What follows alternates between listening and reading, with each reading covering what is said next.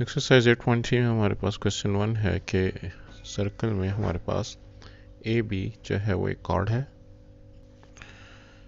और इस A B के हमारे पास जो एंड पॉइंट्स हैं 2, 3, 1, सर्कल के सेंटर से जो लाइन इसको परपेंडिकुलर है वो इसको बाइसेक्ट भी करती है। तो अगर मैं सर्कल का सेंटर निकाल लूँ, सेंटर ऑफ सर्कल के लिए सबसे पहले तो मैं इसको कंपेयर करूँगा, कंपेयर विथ स्टैंडर्ड फॉर्म जो कि है हमारे पास x² + y² + 2gx + 2fy + c = 0। इससे मेरे पास जो 2g की वैल्यू आती है वो आती है -4, 2f की वैल्यू आती है -2, c की वैल्यू 4 आती है, g की वैल्यू -2 हो गई, f की वैल्यू -1 हो गई, c की वैल्यू ऑलरेडी 4 है। तो सेंटर -g, -f के हिसाब से 2, 1 है। सेंटर जब हम फाइंड कर लें तो इक्वेशन ऑफ लाइन फ्रॉम 2, 1 जो है वो चूँकि a, b को परपेंडिकुलर है, परपेंडिकुलर टू ए बी है, तो हम स्लोप ऑफ ए बी निकालते हैं। स्लोप ऑफ ए बी जो है वो हमारे पास 2 - 1 y2 - y1 और x2 - x1 2 - 3 which is equal to 1/-1, तो ये -1 आ गया। तो हमारे पास चूँकि ओ सी अगर हम इसको कह दें तो ओ सी जो है वो इसके परपेंडिकुलर है, तो स्लोप ऑफ ओ सी बन जाएगा +1, क्योंकि दोनों का प्रोडक्ट जो है वो -1 होना चाहिए, दोनों लाइन एक दूसरे को परपेंडिकुलर है। इक्वेशन ऑफ ओ सी अगर मैं निकालता हूँ तो ओ सी पास हो रही है सेंटर से जो कि है हमारे पास 2, 1 और ओ सी का जो स्लोप है वो है 1, तो y -1 over x -2 is equal to 1, यानी कि ये जो हमारे पास y -y1 over x -x1 is equal to m का फार्मूला है, उसकी मदद से हमने ओ सी की वैल्यू निकाली। अब जो साबित करना है वो ये है कि ओ सी ए बी को बाइसेक्ट कर रहा है। अब ये साबित करना है कि ओ सी जो है वो ए बी के मिड पॉइंट से गुजर रहा है। अगर मैं मिड पॉइंट ऑफ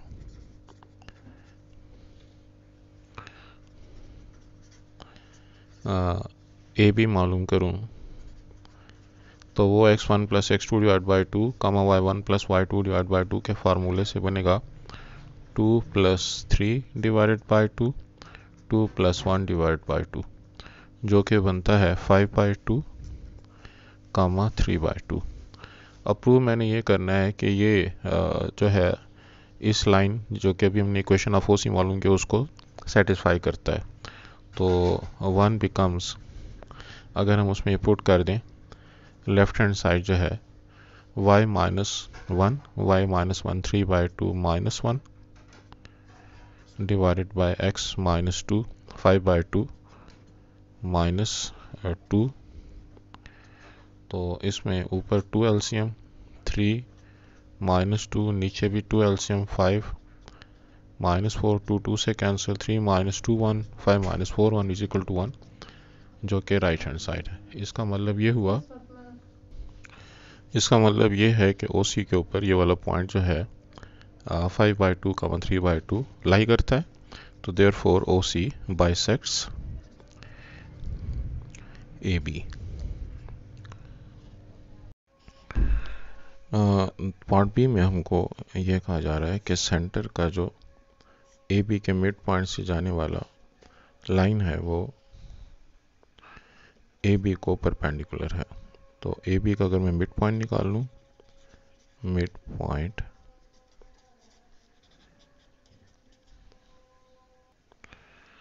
तो ए की वैल्यू है 2 2, बी की वैल्यू है 3 1, तो ये बनेगा 2 + 3 5 5/2 और 2 + 1 3 3 डिवाइड बाई 2। तो सेंटर जो है उसको, इसका मतलब ये होगा कि ये पॉइंट मेरे पास 5/2, 3/2 हो गया।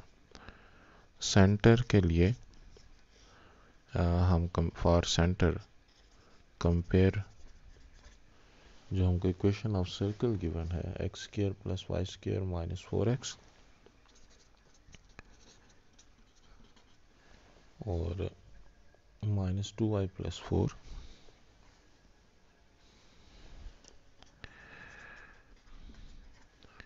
इसको अगर मैं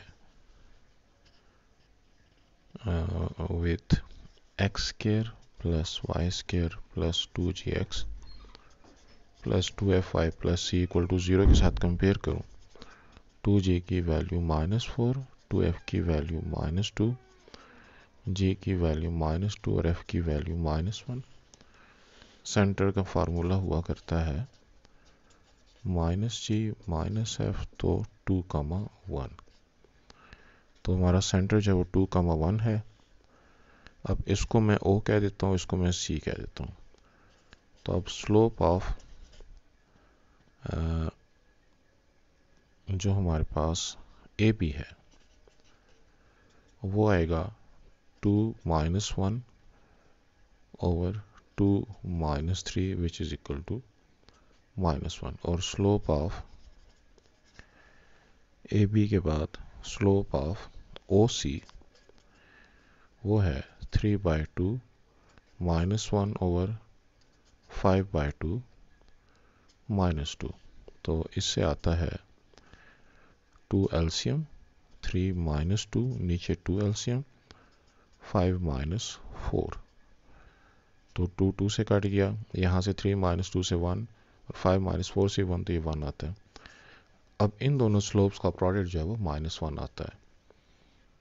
तो एज अगर मैं इसको m1 कह दूं, इसको m2 कह दूं, तो as m1 × m2 is equal to -1, therefore AB is perpendicular to OC। और यही हमको साबित करना था सेकंड पार्ट में कि सेंटर से AB के मिड पॉइंट को जो लाइन जा रही है जो कि इसको मिड पॉइंट C पर मीट कर रही है, वो दोनों एक दूसरे के परपेंडिकुलर हैं। तो वो हमने साबित कर दिया।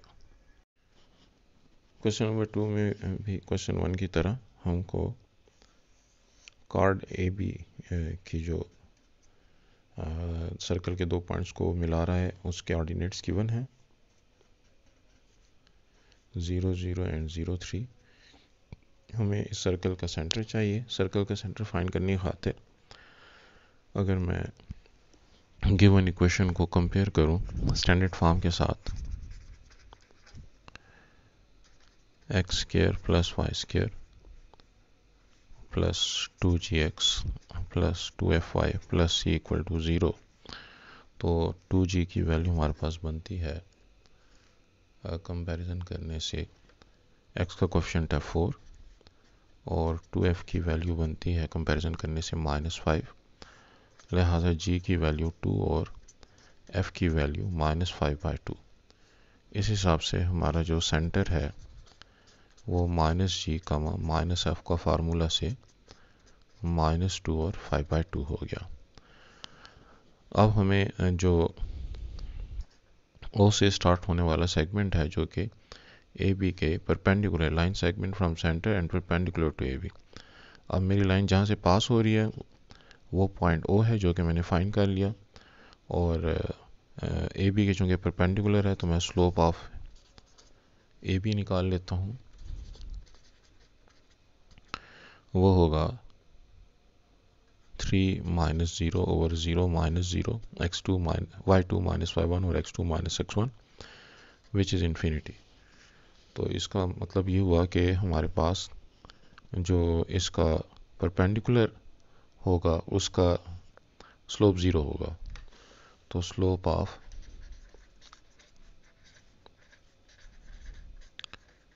परपेंडिकुलर 0 हो गया। अब जहाँ से मेरी लाइन पास हो रही है उसका स्लोप मुझे पता है, और जहाँ से जो मेरी लाइन है उसका स्लोप मुझे पता है, और जहाँ से पास हो रही है -2, 5/2 यहाँ से पास हो रही है। तो equation of line perpendicular to AB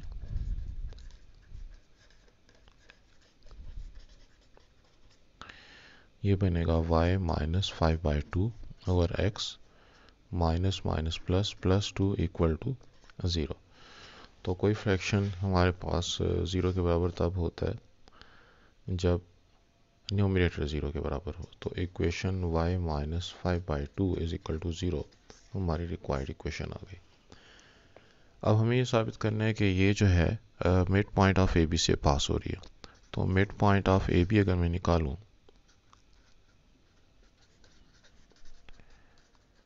तो ए बी का मिड पॉइंट होगा 0 plus 0 divide by 2 comma 0 plus 3 divide by 2। तो इससे हमारे पास जो पॉइंट आ रहा है 0 कामा 3/2 वो इस लाइन को सेटिस्फाई नहीं करता। इसका मतलब ये क्वेश्चन में गलती है और वो गलती उसको इस तरीके से ठीक किया जा सकता है कि ये जो 5 है इसको 3 कर दिया जाए। तो अगर हम इसको 3 कर देंगे तो ये भी 3 और ये भी 3 और यहाँ पे भी हमारे पास 3/2 आ जाएगा। तो उसके हिसाब से जो सेंटर है वो यहाँ पे 3/2।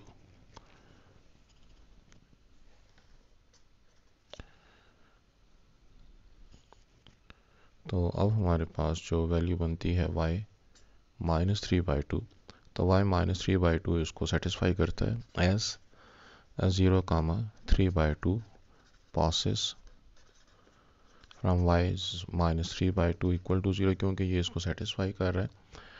तो हमारी जो क्वेश्चन का पहला हिस्सा है कि line segment from centre and perpendicular to A B bisects A B.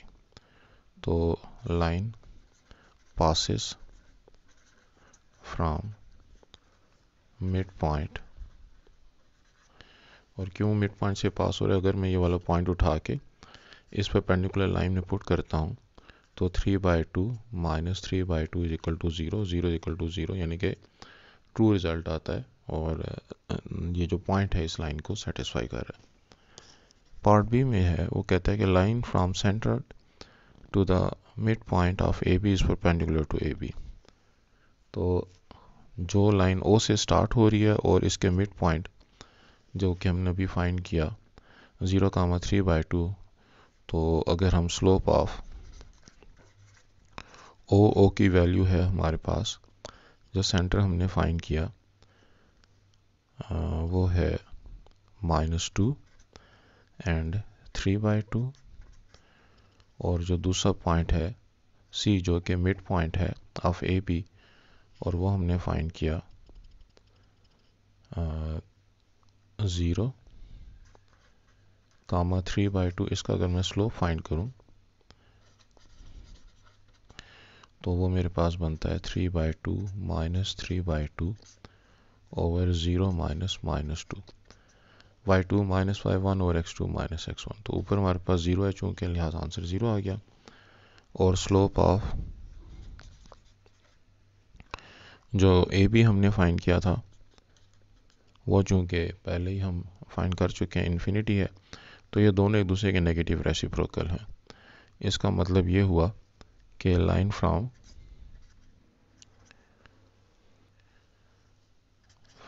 Centre to mid point of A B is perpendicular to A B.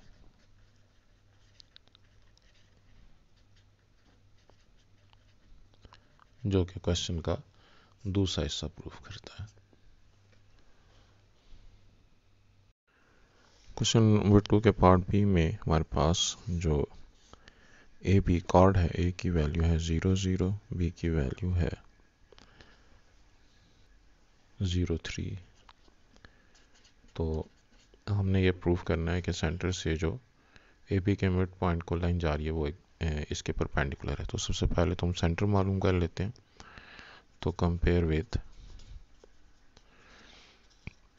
x² plus y² plus 2gx plus 2fy plus c equal to 0। तो 2g की value हमारे पास 4 2f की value -5, g की value 2, f की value -5/2, centre का formula -g -f, तो -2 and 5/2। तो centre जो है वो हमारे पास हो गया -2 एंड 5/2। इसी तरीके से मैं इसका मिड पॉइंट ए बी का मिड पॉइंट भी मालूम करता हूँ। तो mid point of A B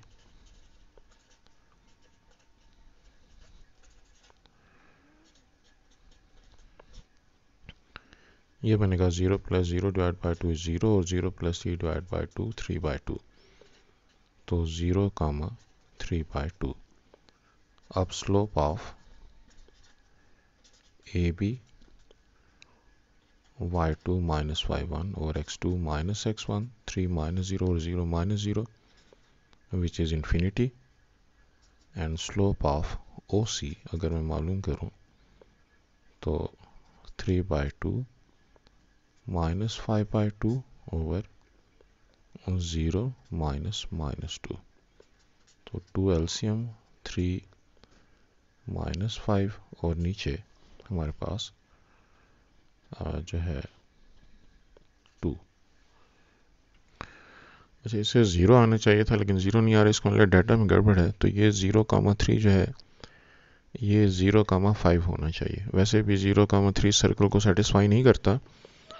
अगर मैं ये पुट करता हूँ तो 0,3 पुट करने से यहाँ पे आ गया 3 का स्क्वायर 9 और यहाँ पे 5 × 3 15, जो एक दूसरे को कैंसिल नहीं करते, राइट साइड पे नहीं आती। 0,3 गलत है। अगर 0,5 लिया जाए तो यहाँ पे 5 का स्क्वायर 25 और यहाँ पे 5 5 25 एक दूसरे को कैंसिल कर देंगे। तो 0,5 लेने से हमारे पास जो मिड पॉइंट है वो 5/2 आएगा। और अब जब मैं इसका डिस्टेंस निकालता हूँ तो y2 - y1 5/2 - 5/2, लिहाजा ऊपर मेरे पास 0 आ गया और नीचे मेरे पास जो +2 है तो आंसर 0। अब चूंकि ए बी का स्लोप हमारे पास जो है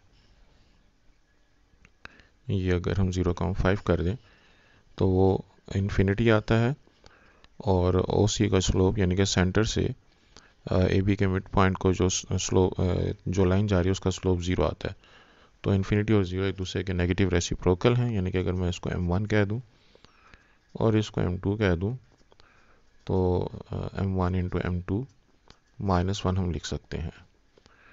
तो यहाँ पे हमारे पास OC is perpendicular to AB।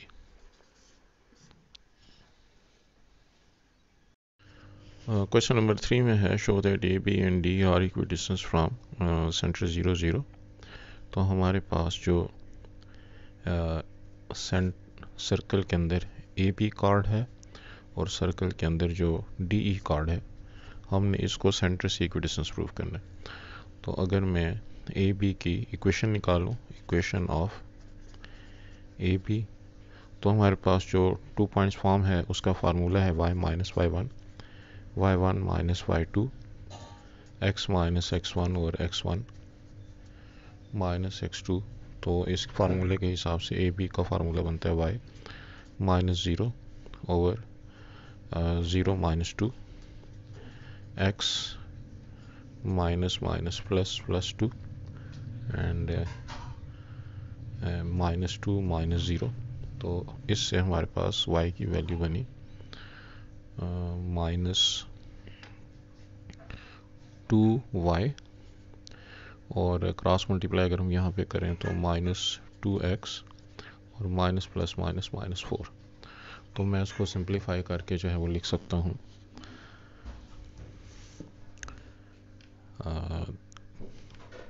2x - 2y + 4 = 0 और अगर 2 कॉमन ले लूँ तो x - y + 2 = 0। तो x - y + 2 = 0, ये मेरे पास इक्वेशन ऑफ ए बी आ गई। इसी तरीके से इक्वेशन ऑफ डी ई अगर मैं निकालूं तो डी की वैल्यू, डी के ऑर्डिनेट 0,2 और ई के ऑर्डिनेट जो है वो 2,0। सो y - y1 over y1 - y2 x x1 0 -2, जिससे हमारे पास आता है -2y + 4 और 2x। तो इससे बनता है ये 2x 0 = 2x + 2y + 4। और अगर मैं 2 कॉमन ले लूँ तो x + y + 2 जो है 2 कॉमन लेने के बाद यहाँ पे बचेगा, और 2 को दूसरी तरफ लेकर जाएं तो 0 / 2 0, और 0 = x + y + 2। तो ये मेरे पास दूसरी इक्वेशन आ गई। अब हमारे पास ये जो इक्वेशंस हैं, इन इक्वेशन के हिसाब से अगर मैं डिस्टेंस निकालूं तो पहली इक्वेशन है मेरे पास x - y + 2 = 0, और दूसरी इक्वेशन है x + y + 2 = 0। ये हमारे पास AB की इक्वेशन है, और ये है हमारे पास DE की इक्वेशन। अब सर्कल का जो सेंटर है, सेंटर 0 0 से अगर मैं इसका डिस्टेंस निकालता हूँ तो परपेंडिकुलर डिस्टेंस का हमारे पास जो फार्मूला है ax1 + by1 + c/a² + b², जिसके मुताबिक यहाँ पे x का कोफिशिएंट 1 0, y का कोफिशिएंट -1 0, c की value 2 divided by a² + b² 1² -1², और सिंप्लीफाई करने से ये वाली वैल्यू बनती है 2/√2। क्योंकि दोनों जो वैल्यूज़ हैं ये 0 हो जाएंगी, तो आंसर आ गया √2। इसी तरीके से 0 0 का इससे अगर डिस्टेंस निकालें तो वो भी हमारे पास ax1 that is 0, by × y1 वो भी हमारे पास 0 + 2, यहाँ पे c की वैल्यू ओवर 1² + 1²। तो इससे भी मेरे पास जो d की वैल्यू आती है वो आती है 2/√2 विच इज इक्वल टू √2। तो हम देख सकते हैं कि दोनों डिस्टेंसेस जो हैं वो बराबर हैं। अगर इसको हम d1 डिनोट कर लें और इसको d2 डिनोट कर लें तो both lines are equidistance from centre 0 0। Question number 3 का जो बी पार्ट है, इसमें भी हम ए बी और डी ई को जो है प्रूव करेंगे कि इक्वी डिस्टेंस है from centre of the circle. तो अगर मैं equation of A B find करता हूँ तो फार्मूला है y - y1 और y1 - y2, x - x1 x1 - x2 2 points form जो है इसके मुताबिक y + 4 ओवर -4 - 0 x - 0 और 0 - 4, तो क्रॉस मल्टीप्लाई से -4 - 16 = -4x, जिससे ये बनेगा 4x - 4y - 16 = 0। 4 अगर हम कॉमन ले लें तो x - y - 4 और x - y - 4 = 0/4 is 0। ये मेरे पास इक्वेशन 1 आ गई जो कि ए बी की इक्वेशन है। और इसी तरीके से for equation of D E जो है उसके लिए भी y - y1 over y1 - y2, और अगर हम इसको x1 y1 ले लें तो x - x1 और 0 - 4, क्रॉस मल्टीप्लाई से 4y - 16 = 4x, 0 = 4x - 4y + 16, तो 4 कॉमन x y + 4,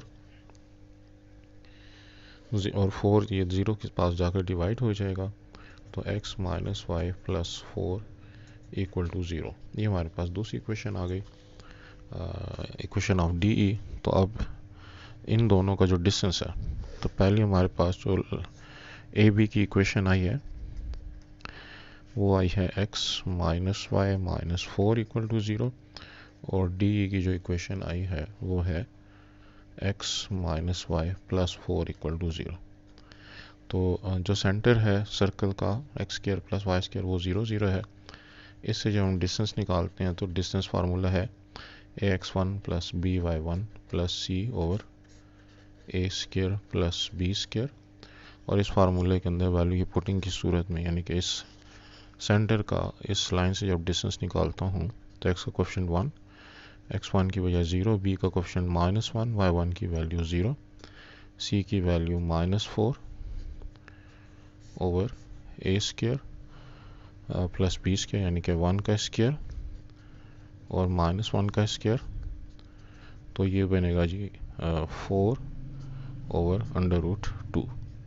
इसी तरीके से अगर मैं d2 निकालता हूँ जो कि इस लाइन का डिस्टेंस 0 0 से है, तो वो भी ax1 1 into 0 plus by1 -1 into 0 plus 4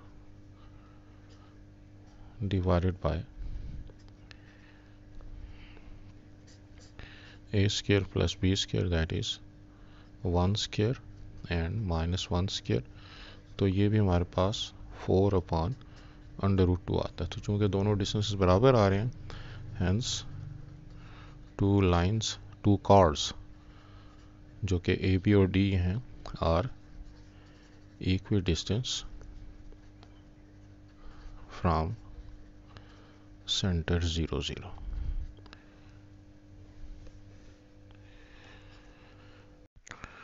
question number 4 का जो हमारे पास फर्स्ट पार्ट है, इसके लिए सबसे पहले हम सर्कल अगर बनाएं तो इस सर्कल के ऊपर 2 पॉइंट्स हैं, 2√5, 2 -√5। सर्कल का सेंटर 0 0 पर है, और अगर इस a और b को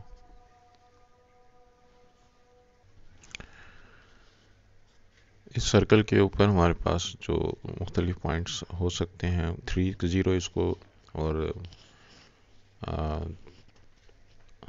-3 0 0 3 और 0 -3, ये सारे पॉइंट्स इसको इस सर्कल के ऊपर मौजूद हैं। तो हम जो -3 0 है इस पॉइंट को अगर ले लें और इसको अगर हम c कह दें, तो साबित हमने ये करना है कि a को c और b को c के साथ मिलाएं तो जो एंगल हमें हासिल होता है वो a को o से और b को o से मिलाने वाला जो एंगल है वो इसका हाफ है, या सेंटर पे बनने वाला एंगल जो है वो सर्कमफ्रेंस पे बनने वाले एंगल का डबल है। तो इसकी खातिर हमें स्लोप्स निकालने पड़ेंगे। तो स्लोप ऑफ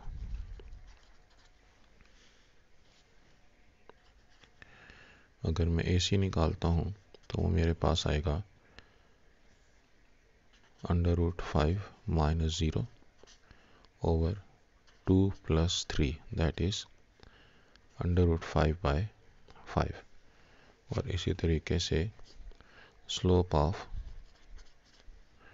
BC अगर मैं निकालूं तो वो मेरे पास आएगा -√5 -0 ओवर 2 + 3, दैट इज -√5/5।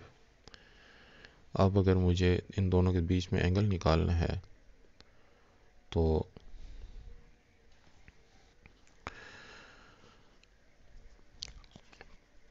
अब tan थीटा का फार्मूला m2 - m1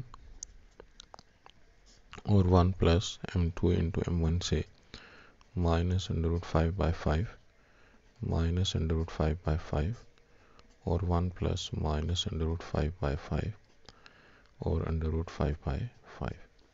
तो इसको सिंप्लीफाई करने से हमारे पास ऊपर -2√5/5, नीचे 5 एलसीएम, 5 × 1 5, और यहाँ पे 5 × 5 25, तो 25 एलसीएम 25 और -5, तो आंसर आ जाएगा -2 5 √5/5 और ये जो 20/25 आया तो 25 को ऊपर और 20 को नीचे, 5 5 are 25, 2 10 are 20, तो आंसर आ गया -5। और ये 5 को भी अगर हम इसके साथ काट लें तो √5/2। तो tan थीटा की वैल्यू हमारे पास -√5/2 आ गई। इसी तरीके से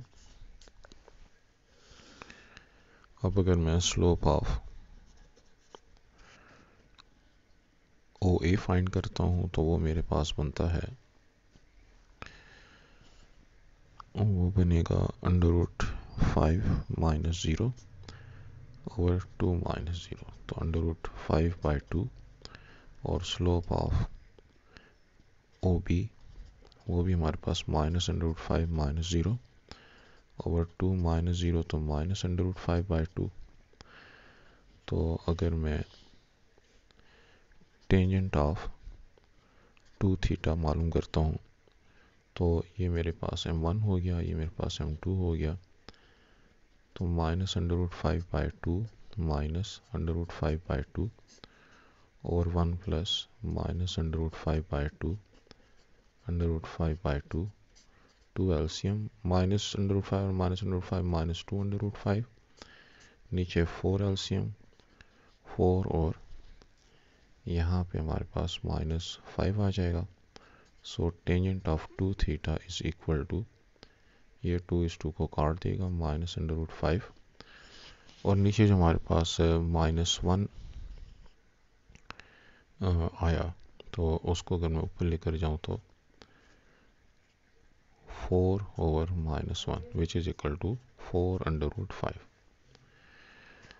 अब टेंजेंट 2 थीटा से हमारे पास जो वैल्यू आती है, फार्मूला है tangent 2 theta equals to 2 tangent theta over 1 minus tangent square theta.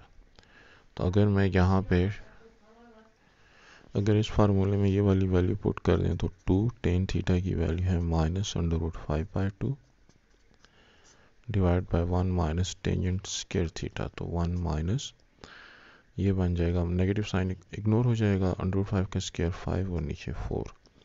तो सिंप्लीफाई करने से ये 2 इस 2 को काट देगा, -√5, नीचे हमारे पास 4 और 4 -5 जो कि हमको देता है -√5 और 4 -5 से -1/4 जो कि ऊपर जाकर -4/1 हो जाएगा। तो ये हमारे पास 4√5 ही आता है। तो ये वही वैल्यू है जो कि हमने tan 2 थीटा की हासिल की है। इसका मतलब ये है कि टेंजेंट थीटा की ये वाली वैल्यू इस रिलेशनशिप को सेटिस्फाई करती है, और अगर ये इस रिलेशनशिप को सेटिस्फाई करती है तो हमारा रिजल्ट प्रूफ हो गया।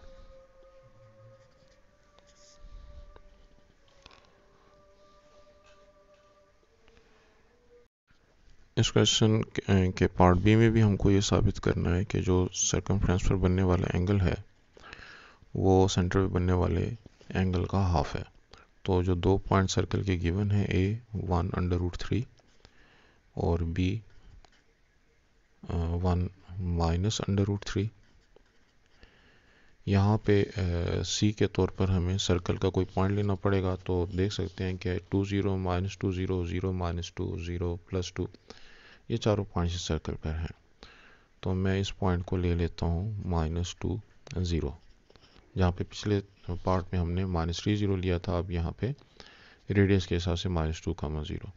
सेंटर इसका भी 0 0 पर है, तो उसको हम ये कह देते हैं। अब पिछले क्वेश्चन की तरह हम जो स्लोप्स हैं वो फाइंड करने की कोशिश करते हैं और फिर ये साबित करेंगे कि सेंटर पर जो एंगल है वो इस एंगल का डबल है। तो स्लोप ऑफ AC अगर मैं निकालूं तो मेरे पास आता है √3 -0 और 1 +2 दैट इज √3/3।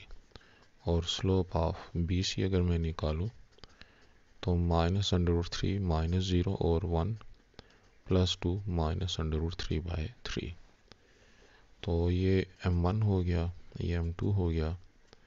टेंजेंट थीटा का जो फार्मूला है m2 माइनस m1 और 1 प्लस m2 इंटू m1, उसके मुताबिक -√3/3 और -√3/3 और 1 प्लस -√3/3 और √3/3।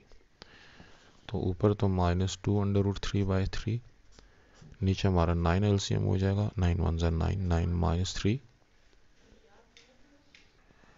इसको सिंप्लीफाई करने से टेन थीटा की वैल्यू बनती है -2√3/3 और नीचे जो हमारे पास 6/9 बनता है, जब ये ऊपर जाएगा तो 9/6। अब इसकी सिंप्लीफिकेशन से ये 6 को काट के 3 कर देगा और ऊपर 9 और नीचे भी 9, तो हमारे पास सिर्फ -√3 रह गया टेन थीटा की वैल्यू। अब इसी तरीके से यहाँ पे जो सेंटर पे एंगल बन रहा है उसके लिए स्लोप ऑफ OA अगर मैं फाइंड करूँ तो वो मेरे पास बनता है √3 - 0 और 1 - 0 दैट इज़ √3, और स्लोप ऑफ OB अगर मालूम करूँ तो -√3 - 0 और 1 - 0, तो ये -√3 आ गया। और इसको हमने चूंकि साबित करने के ये वाला एंगल जो वो पिछले एंगल का डबल है, तो टेन ऑफ 2 थीटा हम इसको लेते हैं m2, ये हमारे पास m1 आ गया इस केस का, और ये इस केस का m2 माइनस m1 और 1 प्लस m2 इंटू m1, और वैल्यू की पुटिंग की सूरत में -√3 और 1 प्लस -√3 एंड √3। तो टेंजेंट टू थीटा की वैल्यू हमारे पास -2√3 ओवर 1 -3, जो कि आती है -2√3 over -2 which is equal to √3। तो अब हम ये चेक करते हैं कि क्या ये हमारे टेंजेंट थीटा की ये जो वैल्यू है इसको सेटिस्फाई करता है या नहीं। तो टेन टू थीटा का फार्मूला है 2 tangent theta over 1 minus tangent square theta. इसमें अगर मैं ये वाली वैल्यू पुट करूं तो -√3 और 1 और 2 टेन थीटा और 1 minus tangent square theta, 1 minus √3 का स्क्वायर। इसको सिंप्लीफाई करने से आता है -2√3, नीचे 1 -3 -2√3 ओवर -2, -2 को काट देगा तो आंसर आ गया √3। तो हम देख सकते हैं कि ये इस वैल्यू को मैच कर रहा है, तो हेंस प्रूव्ड।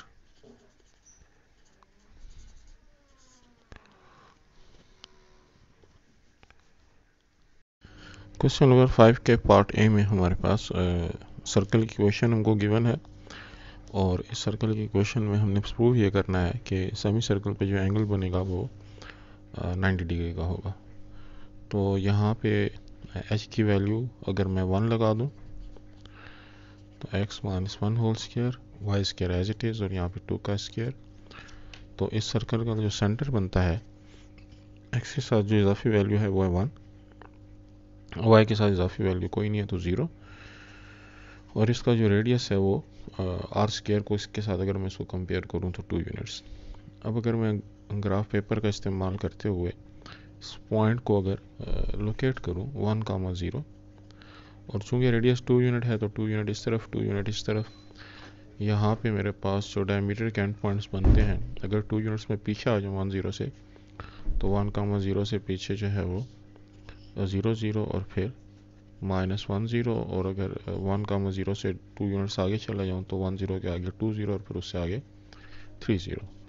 तो ये मेरे पास दो एंड पॉइंट्स हो गए डायमीटर के। यहाँ पे मैं कोई रैंडम पॉइंट ले लेता हूँ C, और उसको अगर मैं A, B के साथ रिप्रेजेंट कर दूँ, तो जो मुझे साबित करना है वो ये है कि AB जो है वो परपेंडिकुलर टू AC जो है वो परपेंडिकुलर टू है BC। और यह साबित करने के लिए दोनों के जो स्लोप्स का प्रोडक्ट है वो -1 होना चाहिए। अब चूँकि जो पॉइंट सी ए का भी हमने लिया उसे इस इक्वेशन को सेटिस्फाई भी करना चाहिए, तो मैं जो है जो हमारे पास इक्वेशन 1 है उसको सेटिस्फाई करना चाहिए। तो पहले तो मैं स्लोप ऑफ ए सी लेता हूँ जो कि मेरे पास b minus 0 over a plus 1 आ जाएगा, y2 minus y1 over x2 minus x1, और स्लोप ऑफ बी सी जो है वो हमारे पास b minus 0 over a minus 3। तो अब हमारे पास ये जो दो स्लोप्स आए हैं इनका प्रोडक्ट अगर मैं -1 लेता हूँ तो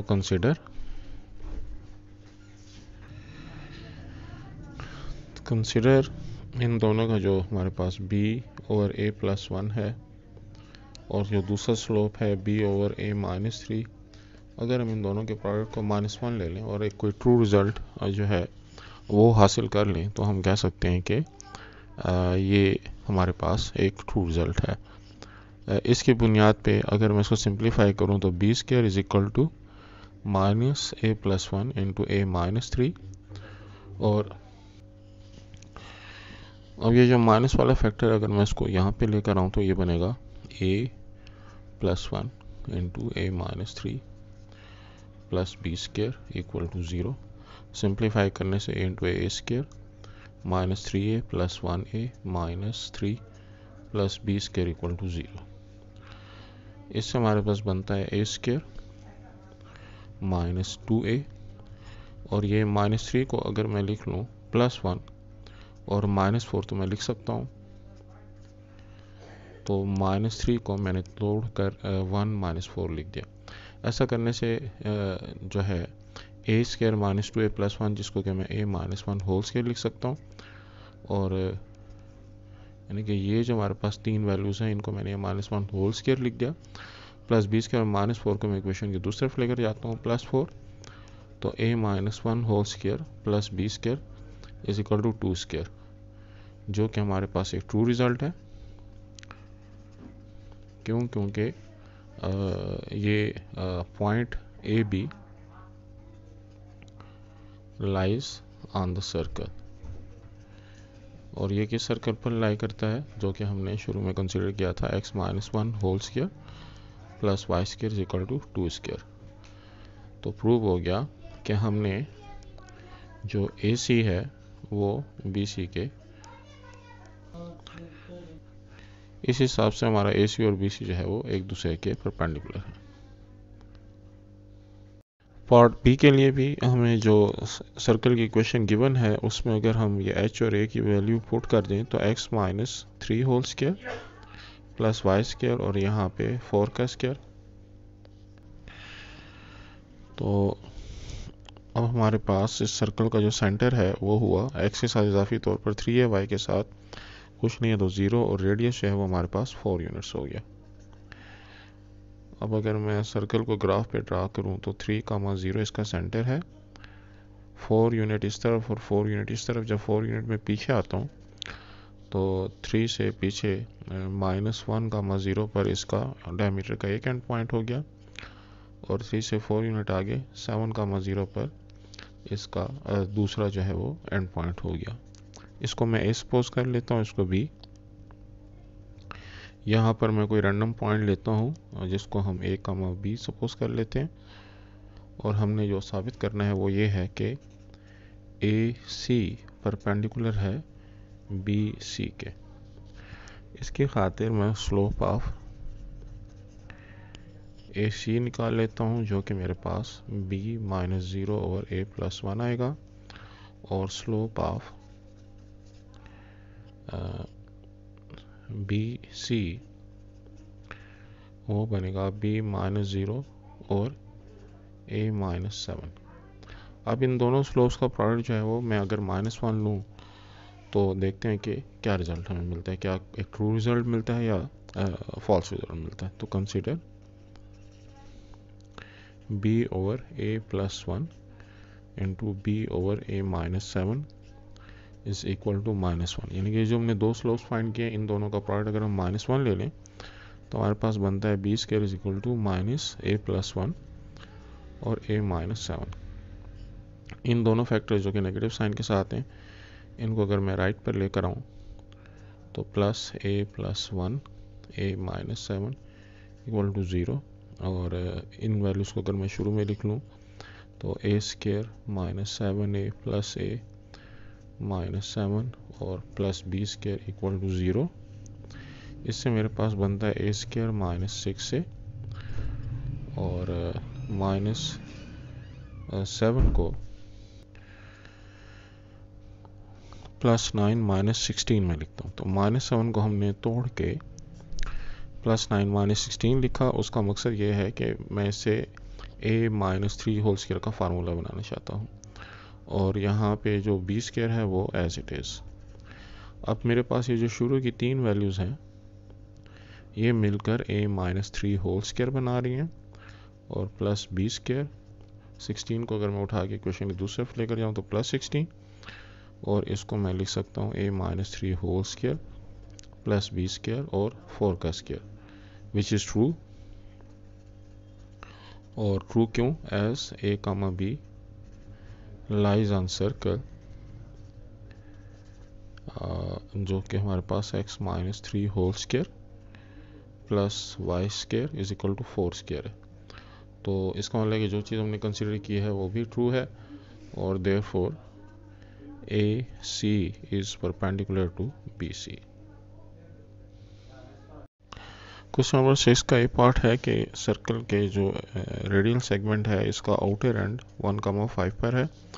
सेंटर के लिए फॉर सेंटर कंपेयर 2g जो x का कोफिशिएंट है 1, 2f जो y का कोफिशिएंट है -5, c जो है वो -2, लिहाजा g की वैल्यू 1/2 और f की वैल्यू भी -5/2, लिहाजा सेंटर जो है वो -g comma -f which is -1/2 and 5/2। तो हमारे पास सेंटर आ गया। रेडियस जो है g square plus f square minus c, इसके अंदर वैल्यूज की पुटिंग की सूरत में 1/4 प्लस 5/4 और c की वैल्यू अगर हम 2 लगा दें तो हमारे पास 4 एलसीएम हो गया। 1 + 5, 4 × 2 इज़ 8, तो आंसर आता है 8 + 5 13, 13 + 1 14, √14/2। अब हमने साबित ये करना है कि जो सेंटर से सेंटर हमारे पास आया है -1/2, 5/2, तो इसको अगर हम सेंटर कह दें और इसको हम A कह दें तो यहाँ पे जो आउटर एंड पर टेंजेंट लाइन है वो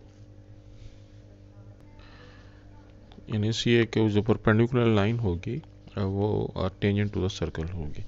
तो अगर हम स्लोप ऑफ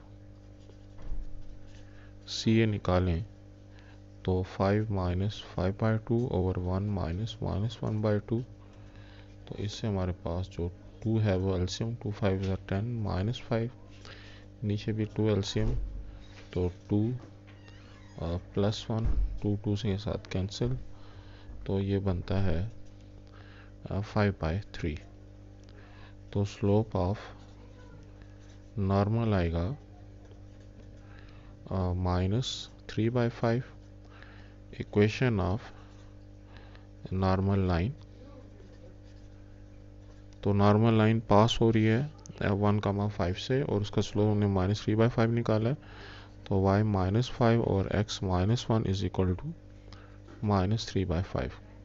तो अगर मैं इसको ज़रा सिंप्लीफाई करता हूँ तो ये बनेगा 5y - 25 -3x + 3, सो 3x + 5y और -28 = 0। ये हमारी नॉर्मल लाइन बन गई। अब नॉर्मल लाइन का अगर मैं सेंटर से डिस्टेंस निकालूं तो डिस्टेंस का हमारे पास फार्मूला है ax1 + by1 + c over a² + b²। और ये हमारे पास जो वैल्यू गिवन है इसका अगर मैं डिस्टेंस निकाल रहा हूँ सेंटर, यानी कि x1 की वैल्यू और y1 की वैल्यू है, तो मैं यहाँ पे x1 y1 जो है वो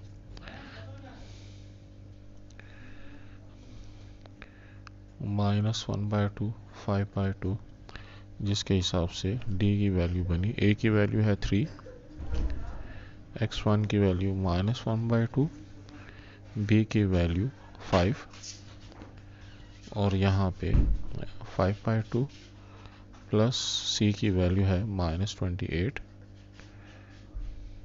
divided by a square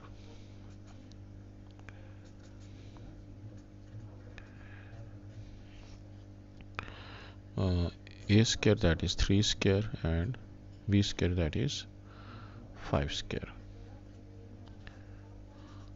simplify करने से ये आता है 2, अगर मैं एलसीएम ले लूँ तो -3 प्लस 25 और -28 इंटू 2 इज 56 और 3 का स्क्वायर 9, 5 का स्क्वायर 25। तो अगर मैं इसको उल्टा करूं तो फिर मेरे पास 1/√34, 3 का स्क्वायर 9 और 5 का स्क्वायर 25। अब इससे हमारे पास जो सिंप्लीफाई करके वैल्यू बनती है वो बनती है, तो इसको सिंप्लीफाई करके आता है 34/2 और ये √34, तो आंसर आ गया √34 डिवाइडेड बाय 2। तो यहाँ से भी √34 आना चाहिए था, तो यहाँ पे शायद मुझसे कोई गलती हुई है। जी स्क्वायर -1 5/2 का स्क्वायर 25/4, ये मुझसे गलती हुई। जब एफ स्क्वायर की वैल्यू लिख रहा हूँ तो 25/4, यहाँ पे भी 25, तो 25 प्लस 1 26, 26 प्लस 8 ये भी 34/√2। तो इसका मतलब ये है कि ये जो दोनों आंसर आ रहे हैं रेडियस का आंसर और ये जो हमारे पास सेंटर का नॉर्मल लाइन से जो आंसर आ रहे हैं वो सेम आ रहे हैं। इसका मतलब ये है कि normal line is tangent to the circle, क्योंकि दोनों आंसर सेम है। Normal line is tangent to circle.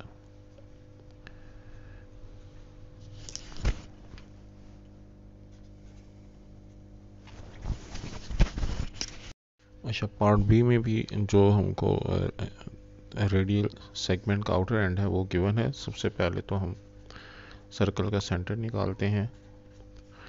तो फॉर सेंटर ऑफ सर्कल अगर मैं कंपेयर करूं सर्कल को, तो 2g की वैल्यू -22 और 2f की वैल्यू -4 और c की वैल्यू 25।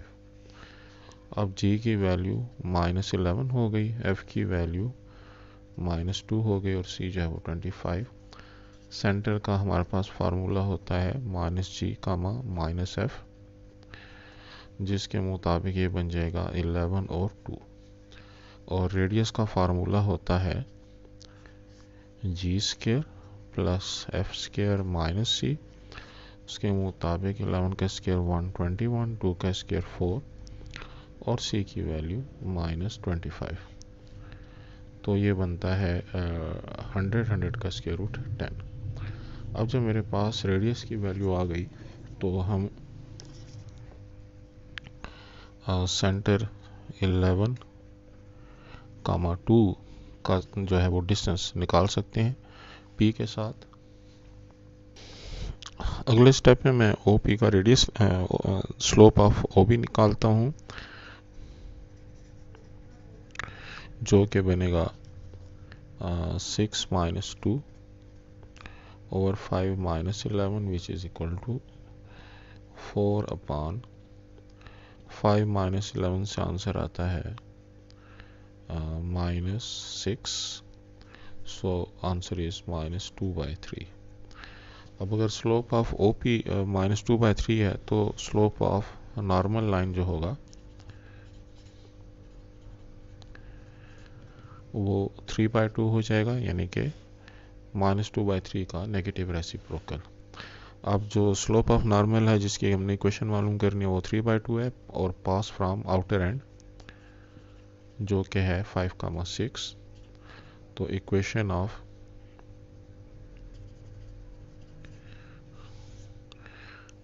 नॉर्मल फार्मूला है y-5 और x-x1 is equal to m। तो y-6 over x-5 is equal to 3/2। इसको अगर मैं सिंप्लीफाई करूं तो मेरे पास बनता है 2y-12 equal to 3x-15। Simplify करने से 3x -2y और -15 + 12 से -3। ये जो 3x -2y -3 आया है, ये हमारे पास इक्वेशन ऑफ नॉर्मल है एट द आउटर एंड, और हमने अब ये प्रूफ करना है कि ये सर्कल को टेंजेंट है। तो डिस्टेंस फ्रॉम सेंटर जो कि हमारे पास है 11,2, तो उसके जो हमारे पास फार्मूला है d is equal to ax1 plus by1 plus c over a square plus b square.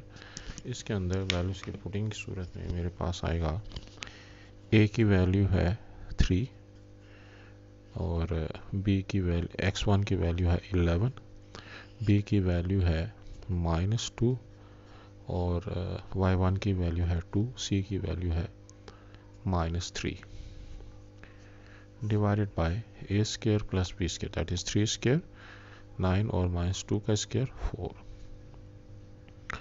तो इससे आंसर आता है जी 33 -4 और -3 अपॉन 9 + 4 इज 13। तो 33 - 3 इज इक्वल टू, तो इससे हमारे पास जो है वो अंडर रूट इसमें 26 अपॉन √13, तो मैं उसको 13 × 2 बाय √13 लिख सकता हूँ, और विच इज इक्वल टू √13/2 या 2 √13। लेकिन ये हमारे पास चूँकि रेडियस 10 यूनिट के बराबर नहीं आ रहा, तो इसका मतलब ये है कि डाटा में कोई गड़बड़ है। तो दूसरा ऑप्शन हमारे पास जो है वो ये है कि हम 5 को 5 - 6, ये मैंने एक दूसरी साइड से चेक किया तो 5 - 6 लेके उन्होंने ठीक आंसर निकाला हुआ है। तो हम अगर p की वैल्यू 5 - 6 लें तो उससे अब अगले सवाल में ट्राई करते हैं। अच्छा, इस दफ़ा फिर अगर हम 5, -6 कंसिडर करें आउटर एंड को और सर्कल की इक्वेशन हमको ये गिवन हो, तो इसके सेंटर के लिए भी मैं कंपेयर करता हूँ। 2g, x का कोएफिशिएंट -22, 2f, y का कोएफिशिएंट -4, c कांस्टेंट टर्म 25, जिससे g की वैल्यू -11, f की वैल्यू -2 और c की वैल्यू 25 एज इट इज़। तो सेंटर इसका वही -g, -f के फार्मूले से 11,2 हो गया। रेडियस का जो हमारे पास फार्मूला है g² प्लस f² - c, उसके मुताबिक 11 का स्क्वायर 121, 2 का स्क्वायर 4, c की वैल्यू -25। तो आंसर आ गया √100 विच इज इक्वल टू 10। और अब अगर मैं सेंटर से जो है इस पॉइंट का जो मेरे पास सेंटर आया है 11,2, इसको अगर मैं O कह दूं और इसको A कह दूं, तो स्लोप ऑफ OA वो मेरे पास आता है 2 - -6 ओवर 11 - 5, दैट इज 8/11 - 5 इज 6, तो 4/3। और स्लोप ऑफ नॉर्मल जो होगा वो है -3/4। और जब हमने स्लोप निकाल लिया तो इक्वेशन ऑफ नॉर्मल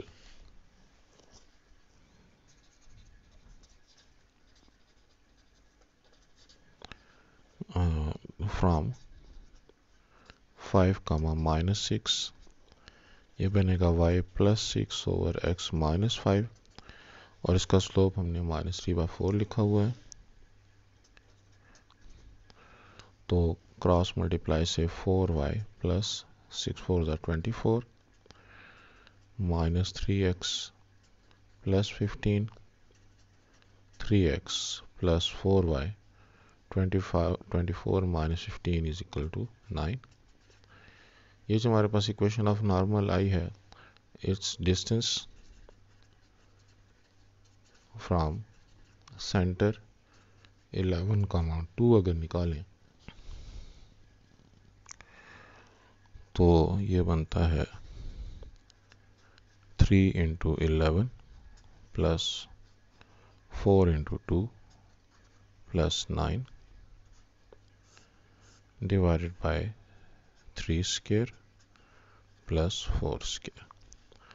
सिंप्लीफाई करने से ये बनता है 33 4 2s are 8 + 9 डिवाइडेड बाय 3 का स्क्वायर 9 4 का स्क्वायर 16, तो नीचे 5 आ जाएगा।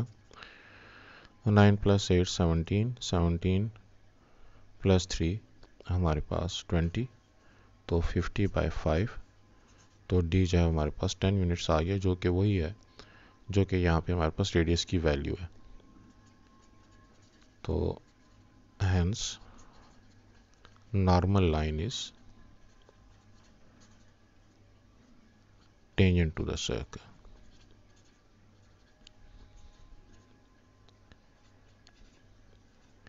तो ये वाला क्वेश्चन यानी कि जो बुक में डाटा गिवन है वो ठीक नहीं है। 5, 6 से सही आंसर नहीं आता। 5, -6 लेने से हम साबित कर सकते हैं कि नॉर्मल लाइन जो है वो सर्कल को टेंजेंट है।